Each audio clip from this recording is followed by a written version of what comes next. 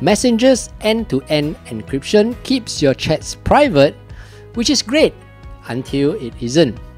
Maybe you want to sync messages across devices, use certain features, or just prefer regular chats.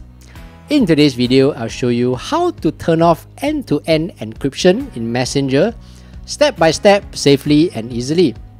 By the end, you'll know exactly how to switch it off and understand what it means for your chats.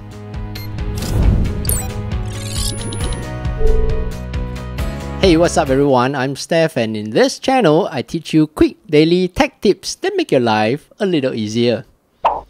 Open up your Messenger app on your phone. Tap on the three lines on the bottom right corner. Tap on Settings. Tap on Privacy and Safety.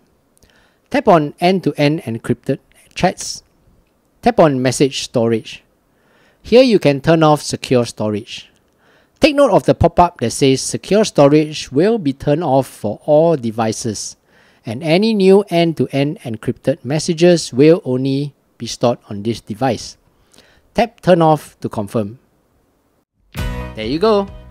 If you found today's video useful, do give it a thumbs up and subscribe for more useful videos like this.